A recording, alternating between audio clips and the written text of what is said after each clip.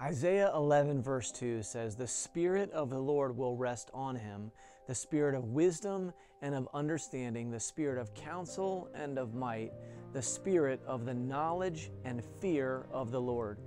You know, as the older I get, and the more I know, the more I realize how much I really don't know and how much more I need the Spirit of God and what He's called me to. So as a pastor, as a parent, as a husband, I need the Spirit's wisdom, understanding, counsel, might, and His knowledge.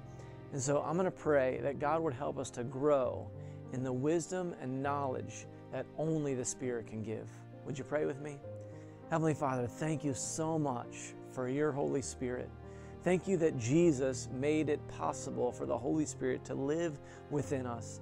And God, with all of the things that we face and all the decisions that we have to make and all the curiosities that come to us, we need you and we need your wisdom. We need your insight. We need your counsel.